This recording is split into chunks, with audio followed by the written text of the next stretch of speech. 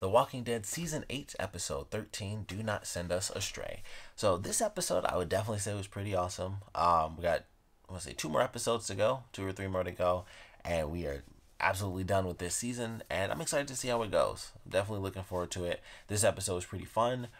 This was the battle that I was thinking about in the comics, or at least like the first half. It's kind of like what they did with Alexandria, where they kind of split up the battle where it's like, oh, this is what's happening here, and then they cut it, and then they'll kind of bring it back a little later. So I'm kind of excited to see how that plays out, because I would assume it's still going to happen at the Hilltop again. This time it'll be the full battle with Negan and everybody else and everything that's going on. But I'm definitely looking forward to it, because this one was crazy. They did, kind of what they did in the comics, and it was, hitting people with, with the blades and stuff like that, and people getting infected in the night after everything's all said and done. Take some people out. Things are like, oh, we wanted to have, Maggie says, like, I wanted to kill every single person. Her goal was to get Negan there, which she would have if Rick hadn't gone and, did what he did. But it was like, the goal was to get him here, so the last thing he could see was my husband's grave. And now she's worried, like, this is screwed up. Like, that's what I wanted, and I definitely didn't get that. So not only was the cost not worth it, worth the reward, but we had the cost without the reward. So she's freaking out about whether or not she is truly a good leader. And, people were adjusting to being at the Hilltop and stuff like that. And then it gets really crazy, because it was already good. I was like, all right, I'm enjoying this. They're doing the stuff. They have all the different signals and everything. They had like everybody laying on their horns as, kind of like relaying the message, like, here they come.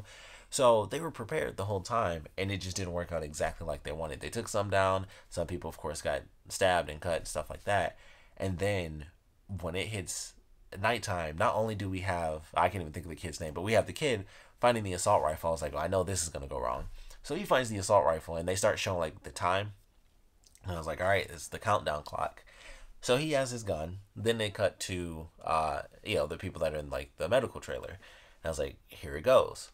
Starts off simple. You got like a couple of people waking up. It's the people that are actually in there. Then one guy's like, oh, I'm going to get the doctor. Of course, he gets eaten by the guy that Carol was talking to. And then the doctor comes along, sees some blood. She's taken out. So I want to say his name is Sadiq, if I remember correctly. He's the last like medical person left, which that's just kind of how stories go. Once you're a main character and you have a specific position, the minor characters get taken out in some way, shape, or form. If it's The Walking Dead, it's zombies. So she gets killed off, and then it's just like, and I love the way they did it. Like, I think this was one of my favorite episodes as far as how they paced it, where it's like, oh, this thing happened, and then they cut to commercial. It was like, there are a couple of moments in this where I was like, I can't wait to see what happens next. Like, I was actually really, really excited just to see how bad it was going to get. So this is definitely one of my favorites, just so far. Like, I think this whole season, this is probably one of my favorites just for the second half after, the Saviors were gone. Their actual plan playing out was really fun to watch, because it was like, I don't know who's going to, I assumed, obviously, our main characters were going to live, but it was like, how bad is this really going to get for them? And, people are walking around, or, zombies just shuffling through. The one zombie falls down the stairs. Nobody was waking up. Everybody apparently is just the heaviest sleeper after, a little skirmish. So, you just got a bunch of growl. I was like, it was just watching. I was like, this is super loud. This dude fell down the stairs. It's like three of them just going like, just trying to, eat everybody. I was like, this is loud. And everybody's just like, just taking naps, just sleeping at night. So then it gets crazy. They cut back to the kid, and he's like, who killed my brother?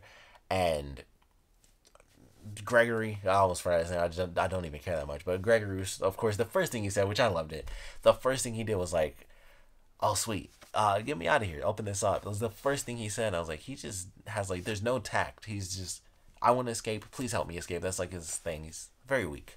But he talks to the kid, and then the one dude who seems like an okay guy, he's like, hey, my big brother died too, and this won't make you feel better for long, like, if you get your revenge. And then it was like, screw this. He unlocks the cage, and he's just waving the gun around. It's like, I'm gonna count to 10. And then, of course, the screams come along, and someone within the pen actually ends up turning as well. So she ends up biting somebody. That throws everything off. So the kid gets pushed down. We don't know what happens to him. Everybody's looking for him later. So he's just up and vanished. And most of the people take off. But the one guy mentions, like, those of us who stayed have stayed. And it's like, I don't know if that'll mean anything or if it proves anything. But that's just how it is right now. Those of us who stayed. We could have left and we didn't. So they'll be sticking around. Mostly him, the other people. We didn't even see their faces. They're just like, oh, they're closing the gate over there. Who cares? So he'll be sticking around. I assume Gregory is there, but we don't actually see him later. So he probably took off too, because he knows the position he's in. He probably took off with the Saviors. So curious how that's gonna end up playing out for his character based off of what I can think of from the comics. So don't know how that'll be with him, but it's like, all right. So a lot of people are gone. This kid is up and vanished. They kind of, everything is all cleared out and said and done. They're freaking out about Tara because they assume that she's, potentially infected. They don't know the stuff about Dwight.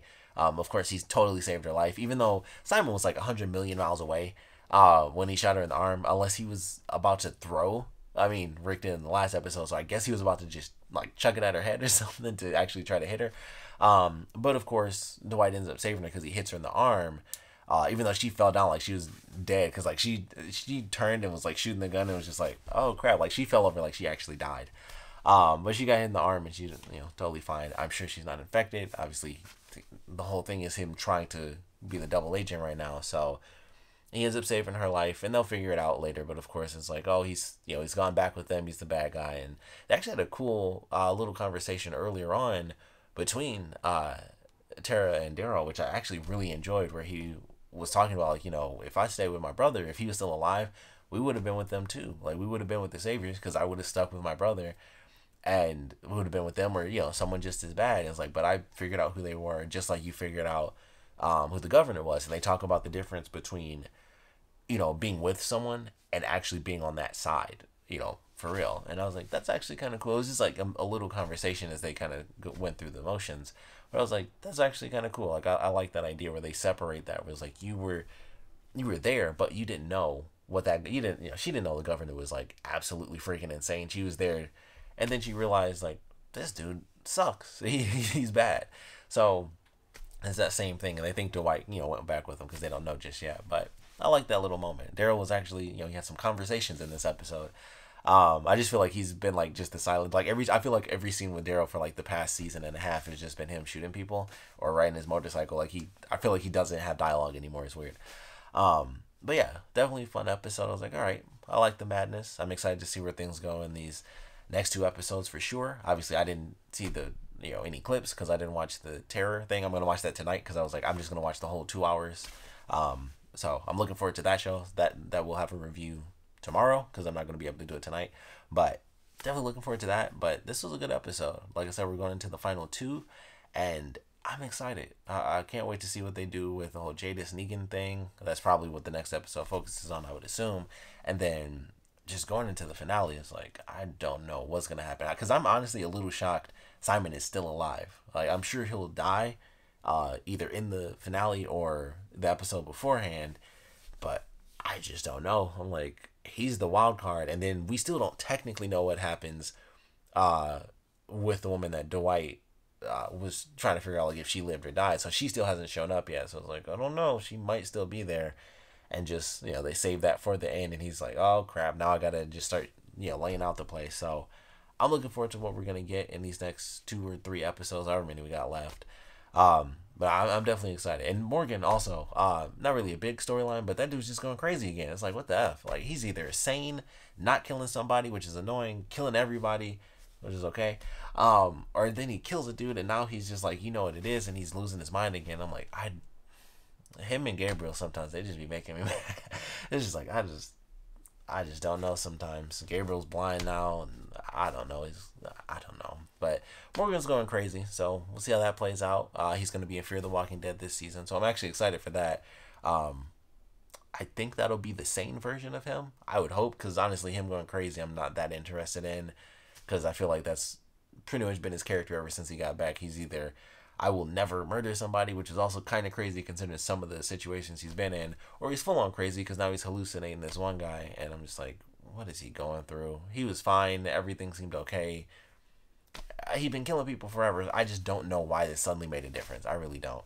But it is what it is. Morgan's going nuts. It's just crazy.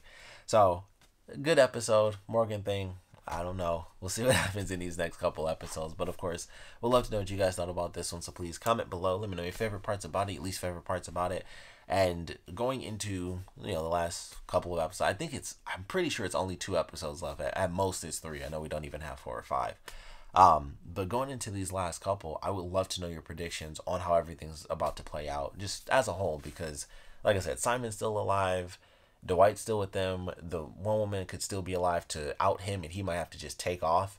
Obviously the stuff with Jadis and Negan, we don't know what's going on there. I would assume the stuff with Eugene and Gabriel will come back. We'll get that storyline continuing before the season ends. They'll have some role to play. So there's still a couple of things kind of on the outliers where it's like that could still happen. There's some stuff going on here.